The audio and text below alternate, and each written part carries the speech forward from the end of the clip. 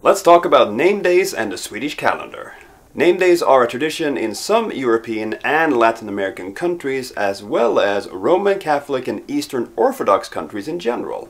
In some places, the name day is actually more important than the birthday because people might not know what day you were born on, but they do know your name. In Sweden, your birthday is generally more festive than your name day. I mean, having a name day in Sweden might mean that a family member or a co-worker might like, "Oh, it's your name day, congratulations," and that's kind of it. Different countries have different lists of names, though some notorious names of saints might occur in several different places. In this video, I'm going to be focusing on Swedish name days, namnsdagar. Oi! My name is not Sven, it is Martin, ja. From the 18th century onwards, names used by the royal family were introduced to the Swedish list of name days, followed by other common names. In 1901, there was a comprehensive modernization made to make the list up to date with current names of the time.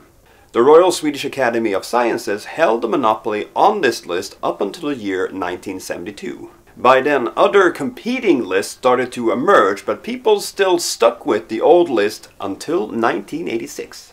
That year, a consensus of a list consisting of 3 names per day was met, but only a few years later it was revised to include only 2 names. Now this met a lot of dissatisfaction, so the Swedish Academy compiled a new list that was adopted in 2001.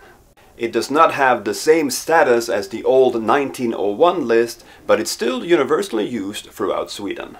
Fun fact, there are 7 days throughout the year that does not have a name day to it. Let's go through them. Nyårsdagen, New Year's Day, does not have a name connected to it in the Swedish calendar.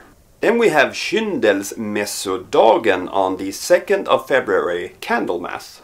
This is a day when Virgin Mary brought forth the baby Jesus in the temple 40 days after the birth.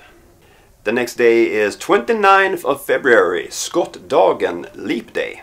This is placed at the end of February because the Roman calendar year had only 10 months and started with the month of March. This was before Julius Caesar introduced the Julian calendar 46 BC.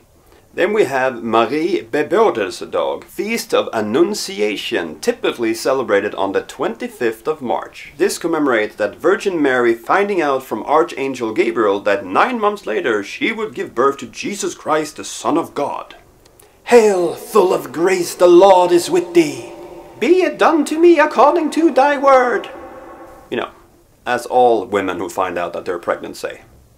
However, in Sweden, in Svenska kyrkan, this day is celebrated on the Sunday between the 22nd and the 28th of March.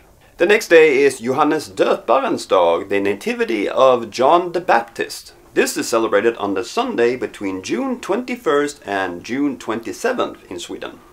Then we have Allhelgonadagen, All Saints' Day, which is celebrated in honor of all saints known and unknown. In Sweden, it's celebrated on the Saturday between October 31st and November 6th. The commemoration of the dead is a pre-Christian tradition where people light candles to guide the dead home after the end of summer. It's not quite how people celebrate Halloween. It's slightly different.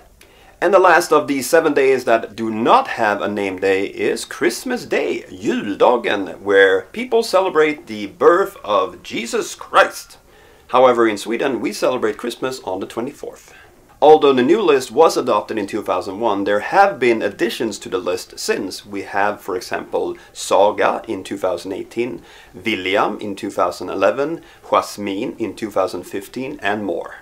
Now, some of the names on the old list are, for example, Rakel on June 26th, we have Bartholomeus on August 24th, and we have Magnhild on November 18th. However, the 2001 list also have a number of names that are still quite unusual, such as Holmfrid on March 30th, which only 159 people in the country have.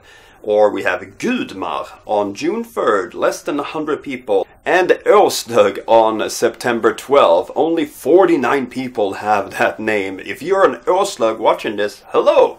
You have a cool name, and very unusual one.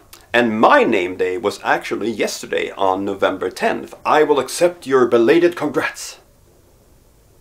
I'm waiting. I hope you enjoyed this video about name days in Sweden, and I will see you the next time you click on one of my videos.